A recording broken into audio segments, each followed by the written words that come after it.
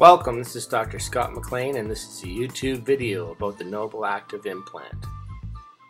Now today we're going to talk about the Locator attachment. This Locator attachment is made for many different implant systems. The great thing about the Locator implant attachments is it's a system. It's a system whereby you screw down the Locator abutment on top of the implant, then you place some snaps in the denture, and then you're able to snap the denture down, and the patient can put this in, take it out, and it makes a very nice type of system, enabling them to get very good stability while at the same time maintaining nice cleansability. Now the locators are made by Zest Anchors, and they manufacture them for a whole bunch of different types of implants. And as you can see, the NobelActive locator abutment is quite conical. It has to be conical because it needs to fit down inside the implant. And if we look at this up close, you can see this conical connection is going to fit inside the implant. And this creates this abutment platform shift, enabling the tissues to heal, maintaining bone, and creating a nice environment for healing and for cleansability. So you're able to screw this abutment down on top of the implant with a mandrel for the torque wrench. And so this is available from Nobel Biocare. The abutment should be torqued down to 20 to 25 Newton centimeters in order to have good stability.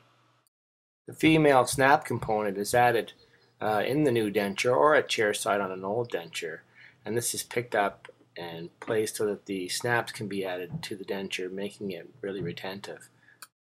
Now the metal housing will be picked up in the denture during processing, and this little metal housing actually acts like a retention area for the little plastic caps to go inside. And it's these little plastic caps that come in various colors, and the colors signify how much retention the cap is going to have on top of the metal locator. So as it snaps down, it's going to have a certain amount of grip. Now our current case today, we're going to be talking about a 70-year-old patient who has an upper denture and some lower wiggly teeth.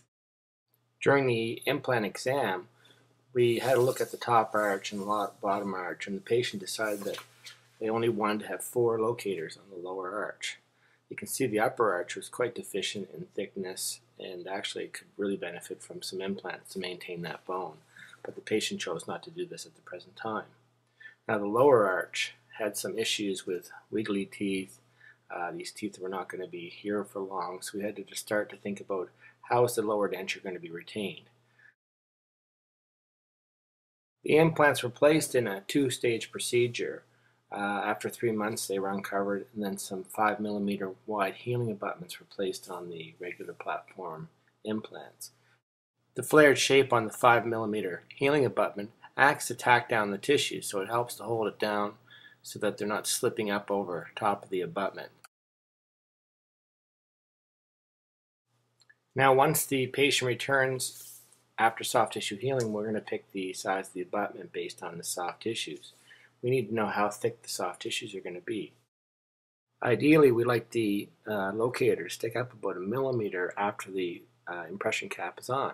So one of the ways that we can do this is we can place the impression cap on a particular locator and then measure things in the mouth. So one of the things I like to do in my own practice is take a 5mm locator abutment, snap on an impression cap, and then we know that this is 5mm and actually 5.5 above the implant. So what we're going to do is take that to the mouth and start the procedure. Once we screw the locator 5mm abutment on the implant, we're able to measure down from the impression coping to see how far it is to the tissue level. So here we're seeing that it's 4mm down to the tissue. So we want to have 1 millimeter of space. So that means that we have to use a value of 3 millimeters to subtract from that 5mm abutment. So if we take the original 5mm abutment and subtract 3 from this, this tells us that we need a 2mm locator abutment in order to be 1 millimeter above the soft tissue. After trying the impression cap back on the 2mm abutment, we can see that it also follows the same rules. So we have this ordered through Nobel Biocare. You can order it through Zest Anchors, whoever has the actual pieces you need. And what we're going to do is take that to the mouth and we're going to try it on top of the implant. And as you can see out of the mouth, that this implant abutment actually sits 2.5 millimeters above the top of the implant on this internal connection. So one of the things that I like to do is then take that 2 millimeter abutment to the mouth. And there you have it. The abutment is 1 millimeter above the tissue.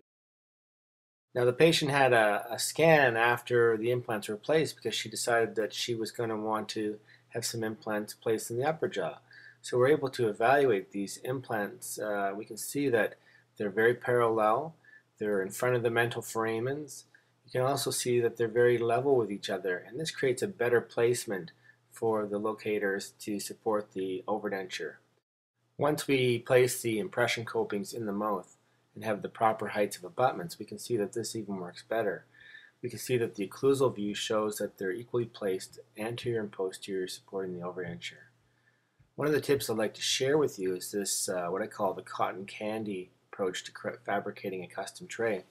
What you do is you take about an 8 millimeter wide strip of base plate wax, wrap it around the impression coping, and then you place it back on the locator in the mouth.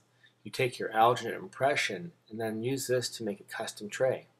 This creates a space for the locator caps to actually be on those areas when you take your final impression.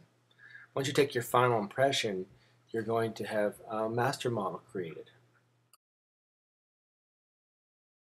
The master model will have some replicas inside the model, and therefore you can start to create a bar, or sometimes you just will make the overdenture over top of this. But the bar, if you do create one, you need to make some space for the locator caps, because the locator caps will fit underneath it. Face bows and bite records will also be needed to fabricate your overdenture, but the neat thing is in the stabilized base, you actually have some locator caps, which make this very stable when you're taking your records. So this allows us to go to the mouth and kind of get a feel for how this is going to fit in. We can see we can do bite records and then get a denture set up with the teeth, and then come back for try-ins to make sure that the occlusion is right, the phonetics are right. And so the wax up is certainly the stage where we work all that out and make sure the color is good on the teeth. And now the patient's able to really feel good about where they're going with this. They start to get a feel for the retentive feature of the overdenture as well. So after you go back, the lab's going to process this metal bar into what you've designed. So that's going to be picked up. And the bar actually has a lot of retention kind of grooved into it, you can see here. So this will just help to strengthen the overdenture because the patient is a heavy grinder. Now the nice part about this system is that these metal caps will stay in the denture, and so that the locators will be able to snap into them. And snaps will be able to be removed. We do this on a regular basis. It's like changing the tires in your car. And even the locator abutments, they could change, but usually these last a good long time, so we don't have to worry about that. So the denture is now going to be something that's snapped down, but also removable, allowing for them to clean and make the necessary adjustments.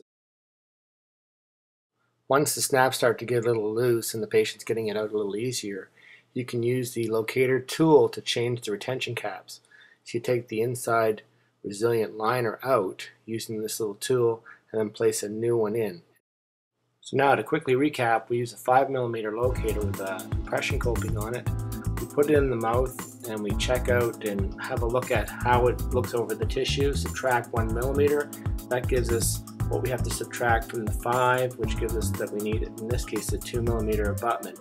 Once we place the 2 millimeter abutment on, we're able to get a millimeter above the tissue.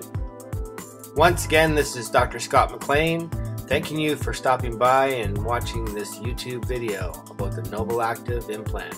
If you have time, drop by www.drscottmaclean.com for some more tips about the NobelActive implant.